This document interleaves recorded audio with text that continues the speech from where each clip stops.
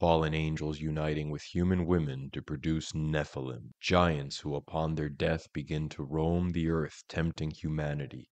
That's the obscure biblical idea that I want to talk about in this video in relation to the political theology of the ancient world, whereby kings often legitimated themselves on the basis of kinship with gods, with non-human entities. The book of Enoch tells us that the fallen angels or watchers who lusted after human women, engendering giant offspring with them, are chained up in a cosmic prison beyond the sky and earth, yet also somehow present on earth, projecting themselves in different forms to lead astray the seed of Adam, that we might offer them sacrifices. Biblical demonology, the strangeness of which is not always acknowledged, actually has it that after these giant sons of the fallen angels drowned in the flood, or were slain thereafter, their spirits began to roam the earth as hungry demons, causing trouble for humanity.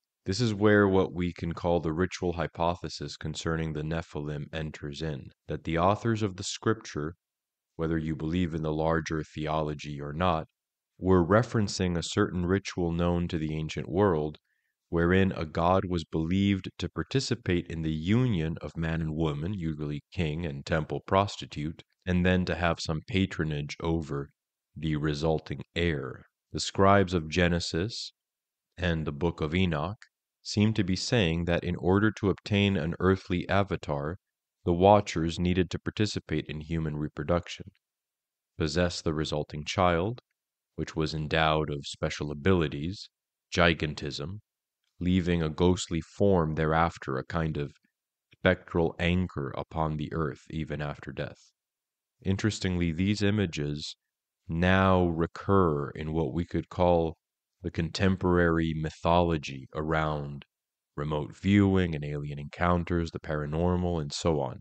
That they are a phenomenon that is both here and not here at the same time. That you are literally dealing with angels and demons.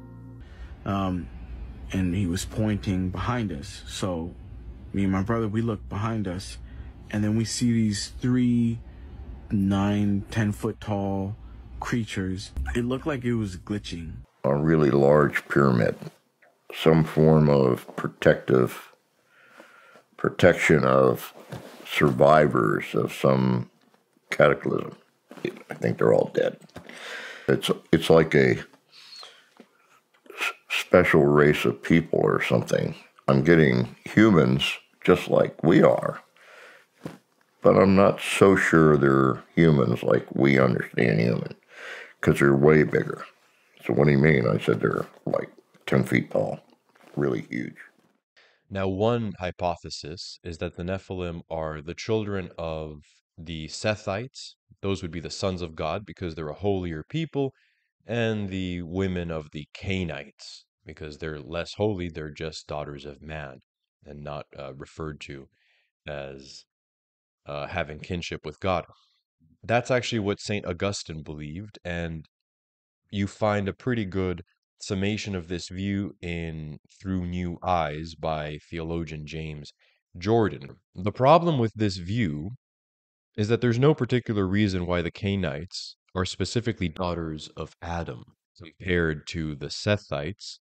In fact, it is Seth who's described as being in the image of Adam and bearing both sons and daughters. The earliest view in church history is actually that the angels of God or sons of God who lust after human women are not human themselves, that they are supernatural entities. And we have various scriptures that talk about spirits who disobeyed, fallen angels in the days of Noah, and so on.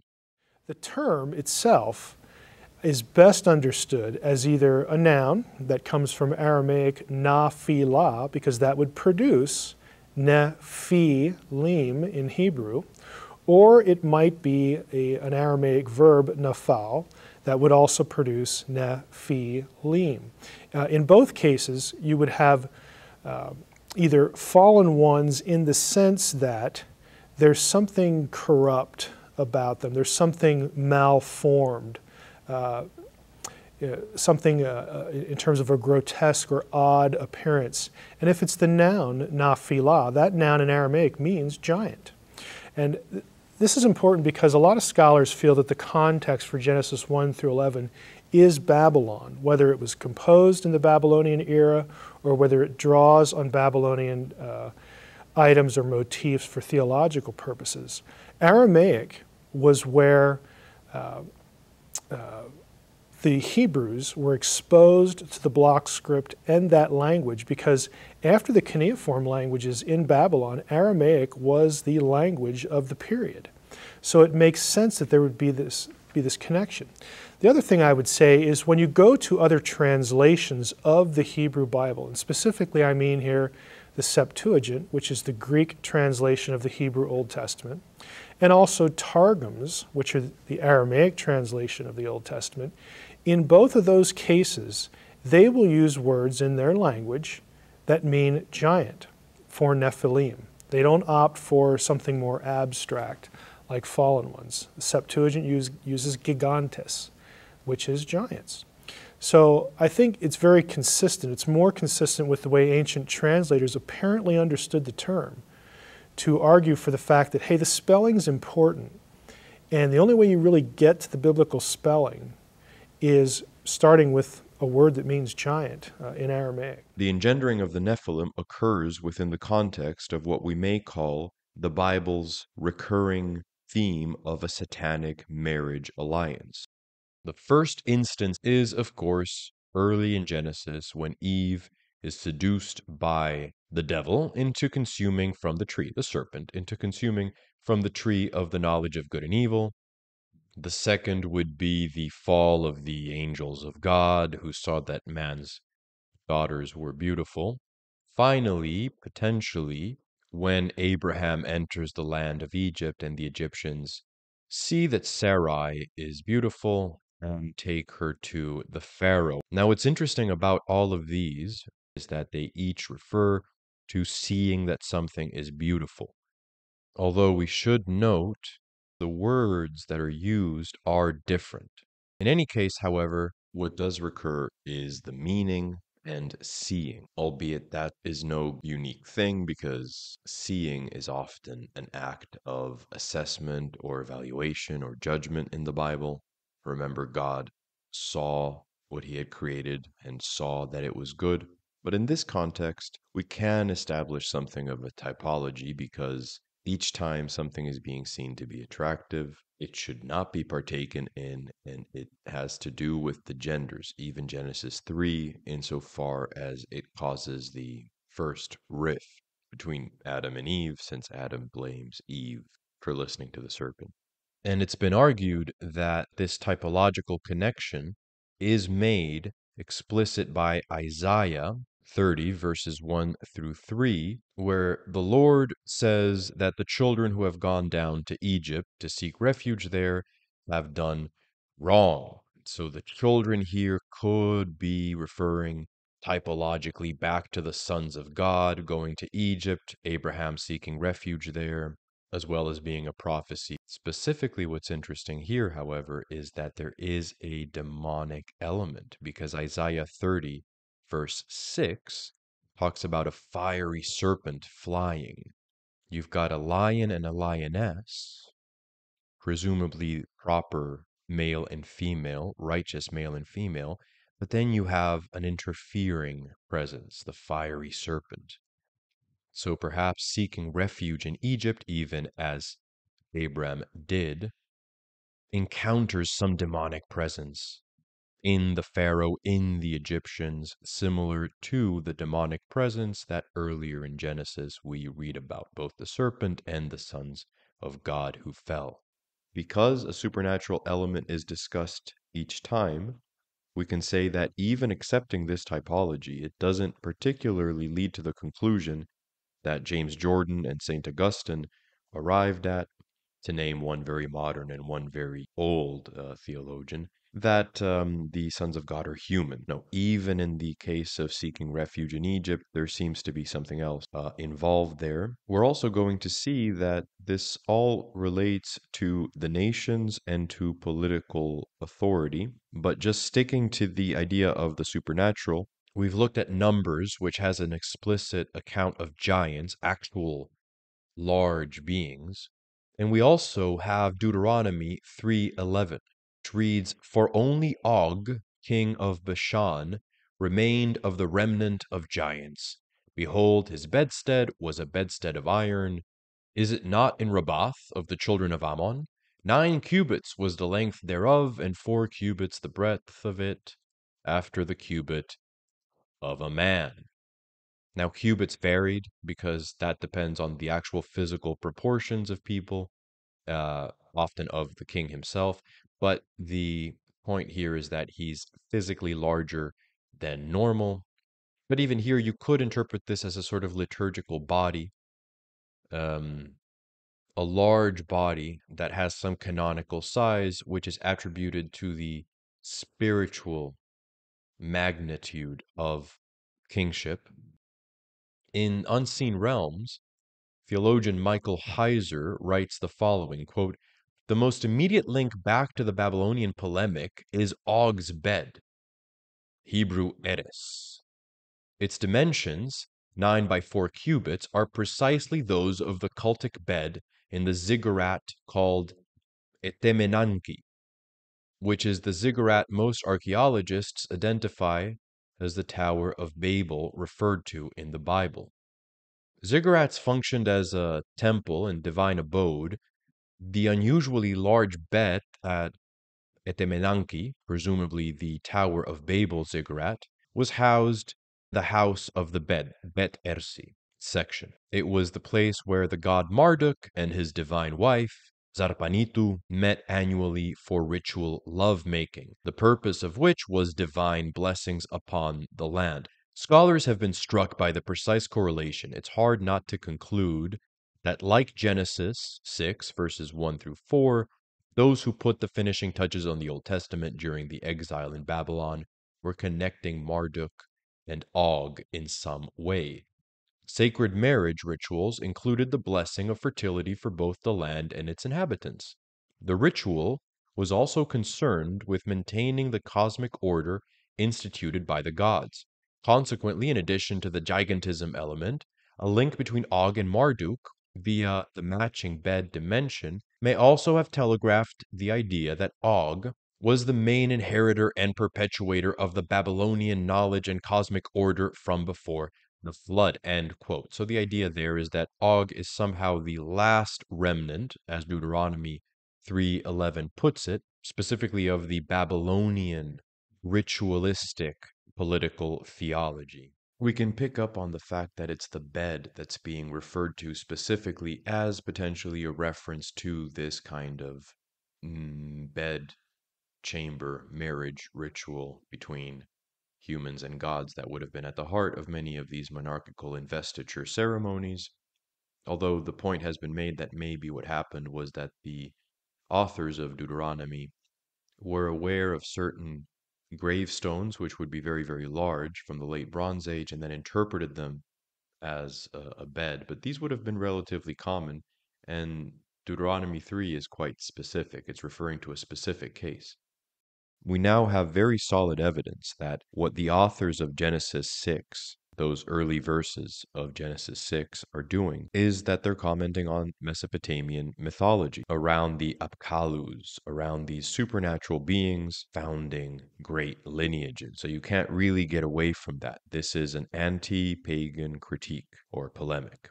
And in this regard, we have the research of Amar Annus on the origin of watchers, a comparative study of the antediluvian wisdom in Mesopotamian and Jewish traditions, which is well worth taking a look at, but I'm just going to quote from the conclusion. The mythology of the Watchers and their sons, the giants, derived from inverted versions of various Mesopotamian myths and beliefs about Apkallus. In some parts or layers of Mesopotamian mythology and ritual practices, the sages were already regarded as dangerous and potentially malicious creatures upon which Jewish authors could build their parody. So this isn't a blanket condemnation of paganism. Some elements within Mesopotamian religiosity were on the same wavelength as the Genesis polemic. We can also point to the fact that Enmenduraki, the seventh Mesopotamian pre-flood, because of course they have a myth of the flood as well, king is very similar to Enoch in various specific features. So the patriarchs of pre-flood Mesopotamian mythology are actually endorsed by the Bible. It's just the belief that the angels who breed with humans, the Apkallus, who produce lineages, are good guys, that the Bible diverges with Mesopotamian mythology on. And it's particularly worth pointing out that the connection to Mesopotamian myth is completely explicit in the Book of Giants because it specifically refers to Gilgamesh as one of the gigantic offspring of the Watchers. And in fact, we have some cuneiform evidence that Gilgamesh was at some point considered to have been a giant by the Mesopotamians themselves. Now, Gilgamesh in Tablet 1, sections 47 and 48, is referred to as being two-thirds divine, but that's a relatively late account. In the earlier Sumerian king list, Gilgamesh is described as the son of a wind or a ghost, a spirit, depending on how the relevant term is translated. And in earlier versions of the Sumerian epic tradition, we find that he is the son of Lugalbanda and the goddess Ninsun. There's no mention of divine versus human fractions in his heritage.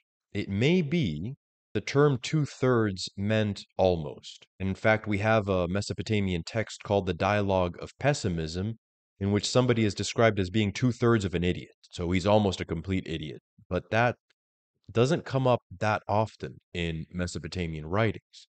One would imagine that it's being applied to Gilgamesh has some more precise meaning. It may have to do with the traditional notion of human beings being composed of three parts, the tripartite human being, body, mind, or in Greek, psyche, and spirit, so that perhaps two of his parts are divine, the physical part not, but the mind and the spirit divine, but there's nothing in the texts to indicate that. The suggestion, however, that the king or the queen is considered divine and that a divine patron takes possession of one of the spouses and acts as a third parent. A divine patron would be the wind, the ghost, the spirit, would account for another divine third, so that the giant essentially has three parents, two of them divine, one of them human. I don't mean to entirely disparage the figure of Gilgamesh. There's a lot of positive material that comes under the umbrella of stories about him, just the particular version of his origins that possibly deals with this ritual context. Let's look at some historic examples of what this may have looked like when it manifests in different geographical and civilizational contexts. In terms of Near Eastern examples, we have the following from Martti Nissinen, The Akkadian Rituals and Poetry of Divine Love. Quote, "We only have a collection of random hints, which, however, leave no room for doubt that the rituals were indeed celebrated from the Neo-Assyrian to the late Babylonian or Seleucid period in different Mesopotamian cities. And not only that, but they also provide occasional glimpses at the details and venues of the ceremonies. And in Pongratz Leiston's Sacred Marriage and the Transfer of Divine Knowledge, alliances between the gods and the king in Mesopotamia, ancient Mesopotamia, we read the following. What the ancients in the Near East have left us are numerous documents dealing with cultic prescriptions regulating interaction with the gods in the daily and festal cults. These divinatory texts and literary texts witness to a variety of key metaphors. One of the key metaphors used to express the close communication between gods and the king was sacred marriage. Sacred marriage can take many forms. Cosmogamy, the union between the cosmic elements of heaven and earth. hierogamy, the union between a goddess and a king, and theogamy, the union between a god and a goddess. While cosmogamy remains restricted primarily to literary texts, that is, to cosmologies, hierogamy and theogamy find their places within the complex communication process between the gods and the king. Therefore, they become part of the narratives and rituals regulating the interaction between the divine and the human spheres. Often cited example is that of the Daijosai, which is a ritual when a Japanese emperor comes into his post, wherein the emperor spends a night with the sun goddess Amaterasu, from which the imperial line is said to descend. Now, this is from a CNN article in which we read that in the 1920s, the belief accepted by the state was that the emperor had conjugal relations with the sun goddess, apparently, but that view has sort of fallen into disfavor, and it also makes sense because there's been a secularizing of the imperial post. The emperor now does not claim to be divine. It's interesting that his not claiming to be divine coincides with the notion that there is no carnal or conjugal relation with the goddess any longer. In the Cambodian case, we have a 13th century Chinese traveler to the Angkor Wat complex in Cambodia called Zhou Daguan, who wrote in his journals that the king of Khmer would sleep with a magical 9-headed Naga, a snake person. That's from Indian tradition. You get Nagas in the main Indian epics, like the Mahabharata, for example. So these are serpent creatures, intelligent, sentient serpent creatures. Some are good, some are bad. But anyway, that the king of Khmer in Angkor Wat would sleep with, have relations with, a 9-headed Naga woman every night at the top of his tower, and that if he should fail to do so, it was considered to bode badly for the health of the kingdom.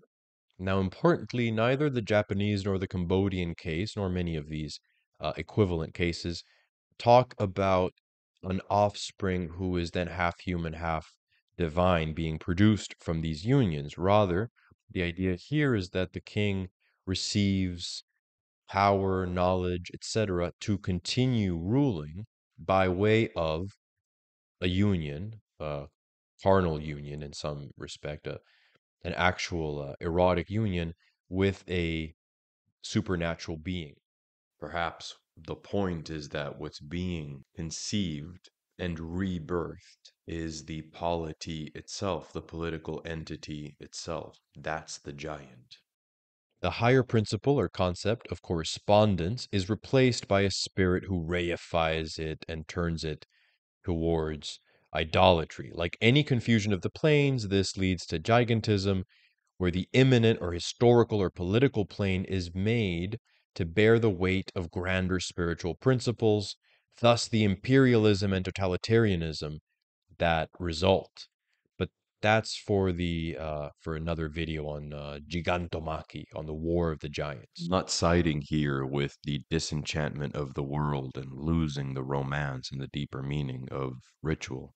It's the opposite. I'm saying that certain errors might be interwoven in some inherited traditions and need to be rectified, but there's a middle way between secular materialism and idolatrous superstition. And we have the example of Roman imperial symbolism, for example, which was largely salvaged and reworked outside of its initial idolatrous context. It's not a perfect example, but it marks the way. Let's dig in a little more into the philosophical and metaphysical underpinnings of this Nephilim ritual and where it goes wrong. If we think of reality as consisting of two fundamental forces, the eternal masculine and the eternal feminine, yang and yin, heaven and earth, Aristotle's essence and substance, the one is analogous to shape, like a circle, and the other to color, say blue. But every circle we encounter in the world has to have some particular color, and every instance of color will be in some shape.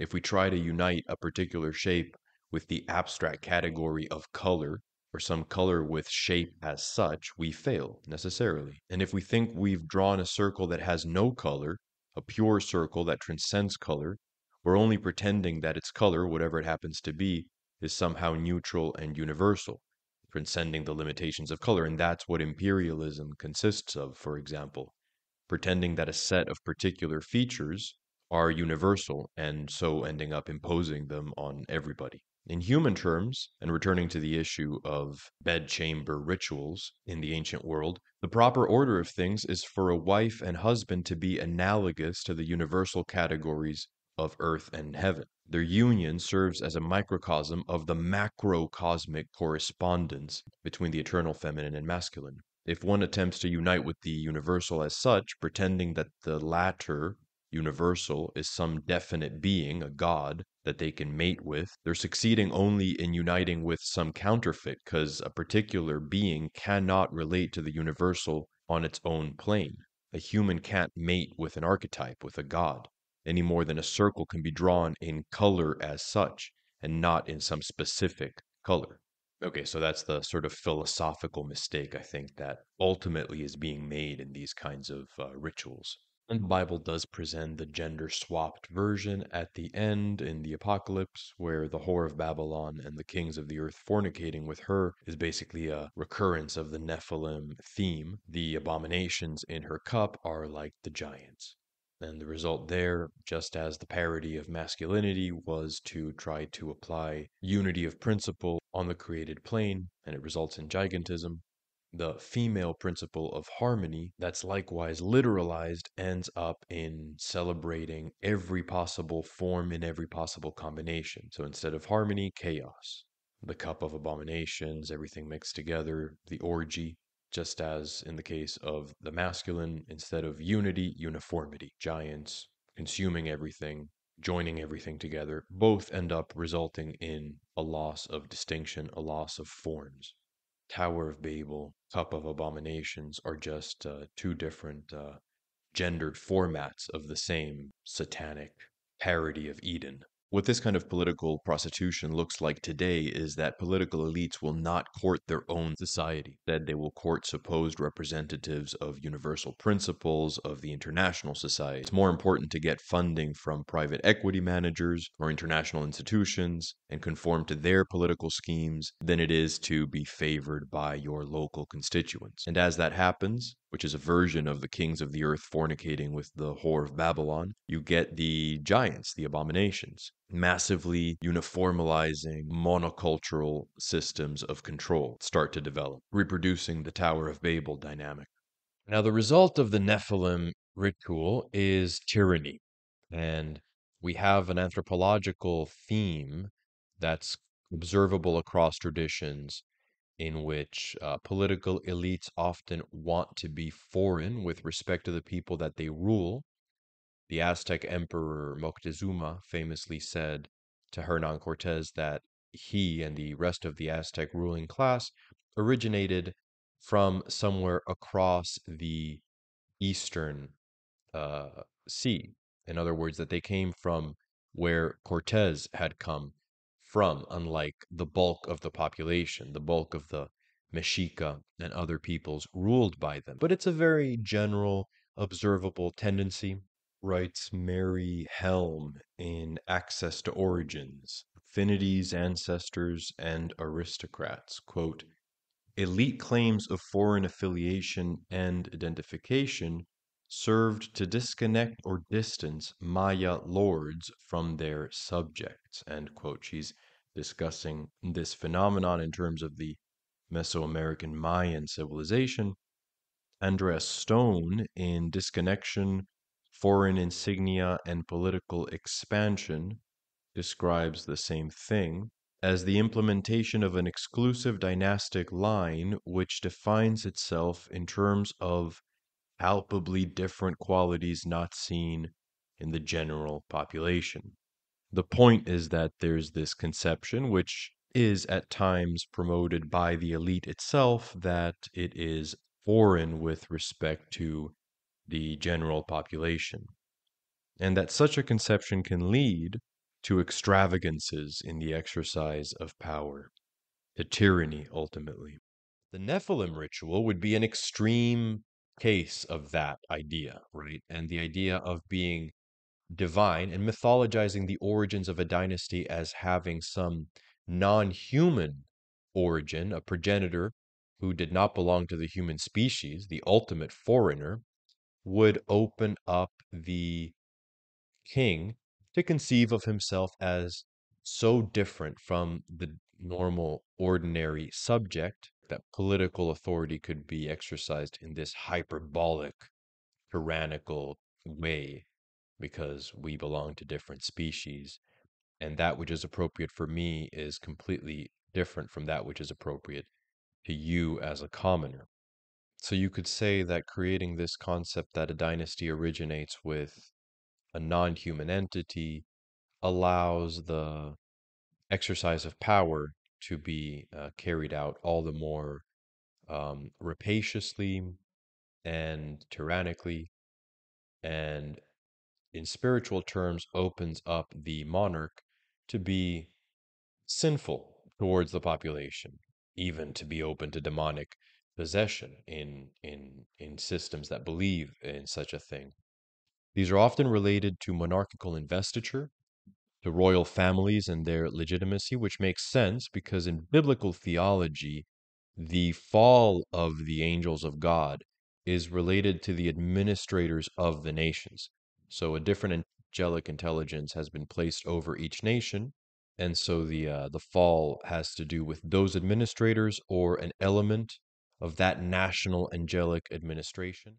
The issue of what constitutes an angelic fall, what falls, what doesn't, and how the nations and human diversity relates to that and how it's to be redeemed in the biblical narrative and in other narratives and other theologies is a topic for a whole other video.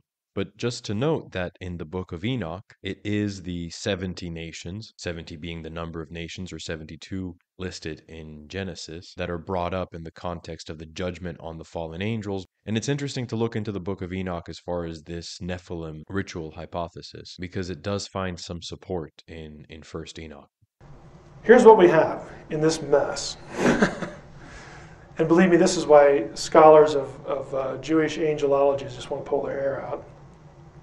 You have watchers in prison in Tartarus, or the abyss. You have watcher spirits that are still free to go run around the earth. These spirits can change form. You have giants fathered by the spirits, the watchers, apparently referring to the original offenders of Genesis 6 who were in prison. But then you have giants themselves called watchers or evil spirits. And then you have them in the earth and on the earth. And, pun intended, what in hell is going on here? I think chapter 15 of the book of Enoch is one of the most important passages because it really is hinting at this idea that there's a ritual dimension to what's being described here. So briefly, 1st Enoch 15 describes the watchers as being born from men, not women this time, men, but having their primal origin in the watchers. So it's as though the origin in the watchers is somehow mediated by men, which opens up the possibility that it's men identifying ritually with that fallen angel in the act of conception. And then later in that chapter, we read that the spirits that proceed from the giants, so after they've been slain, remain on the earth, causing havoc among humanity, hungering and thirsting. Interestingly, it also tells us that the spirit born of heaven remains in heaven in some wise, and the one born on earth remains on earth. So it's like the origin of a thing determines where it's going to remain. And sure enough, in chapter 18, the angels are in some kind of a celestial station. It's a place beyond heaven and earth where they're being kept in prison for disobedience. And yet, at the same time, their spirits are assuming many forms and tempting humanity into sacrificing to demons as gods, in chapter 19. So yeah, they're in a cosmic prison house beyond heaven and earth, but they're manifesting, projecting onto the earth. And the terms in which this spirit of theirs that they project onto the earth to tempt people is described are similar to the terms in which the spirits that preceded, the ghosts of the giants, have been described in chapter 15, in terms of corrupting humanity and in terms of thirsting, hungering in the case of the ghosts of the Nephilim, and wanting people to sacrifice, to make sacrifices in the case of the watchers. The sacrifices would be the way in which some semblance of quenching that thirst seems to be achieved, even though ultimately they cannot feed. We're told that they cannot feed. So we might posit that the Watchers were able to manifest some kind of an earthly form and possess human bodies. That's the Nephilim. But that the fallen angel and the ghost of the giant, the demon, are not ontologically separate. They're just two avatars of the same being. There certainly does seem to be some sense of bilocality, just going off what chapters 18 and 19 tell us. And it doesn't seem like too much of a leap that this subsumes the spirit of the Nephilim, that it was never really a separate entity. We can take the reference to the spirits of heaven dwelling in heaven as a reference, and this is speculative, to the idea that the human soul of the person engendered by the Nephilim ritual is redeemable, is salvageable. Human beings, after all, ultimately go to heaven. They can dwell there. They have some supernal origin in God. And so the contrast between the spirit that can dwell in heaven and the one that remains on earth because it was created on the earth may have to do with the distinction between the human portion and the ultimately empty, ontologically unstable form of the fallen angel that was created as a giant to dwell on earth, and whose true being is actually in that cosmic prison and not really on the earth at all. It doesn't have being the way other creatures do. Then again, since the Book of Enoch understands humans as being able to develop into an angelic form, it seems it really does present us with entities that are capable of biological union with humans. They're similar enough to humans for that to happen, and happen to produce non-viable, violent, gigantic offspring. And then the link to Mesopotamian political legitimation and that of other pagans would be encoded into the narrative by Israelite tradition, seeing the latter as sort of connected to this ancient event. That's one way to interpret it. So that's the case for the Nephilim narrative in the Bible and in the Book of Enoch being about this kind of ritualization in which it's considered that a god, the Bible would say a demon, becomes a third parent to a child and then invests that child with its own presence, some kind of a supernatural boon, which makes the child a particularly powerful force in life and a advantage to the kingdom, etc., but which is ultimately corrupting, leads to overconsumption, as the Book of Enoch tells us, imperialism, and that's linked to the philosophical error in the idea that an archetypical category can be an actual entity that relates biologically to humans, and that the king can be at the level of relating physically to an archetypical category, to a god, to an angel. It's a mixture of different planes, which explains why there's so much emphasis on rejecting inappropriate mixture in the biblical narrative. And the fact that these kinds of things are coming up again in the consciousness and people are referring to them and seeing them and having that kind of modern paranormal mythology really emphasizing this kind of a figure may be partly connected to the idea that we're making that mistake now in this phase of our history. Now, there's a bunch of other topics there. Noah and how he gets confused for a Nephilim in one of the Enochic narratives, Egyptian pagan material and how that relates to a lot of this stuff, Mexican folklore, European folklore, and how that relates to this, the symbolism of the ghost of the giants in particular, which I didn't really dig into in this video. There's a bunch of other things, but I think this one is long enough as is. In any case, thank you very much for watching. Subscribe if you want to. Until next time.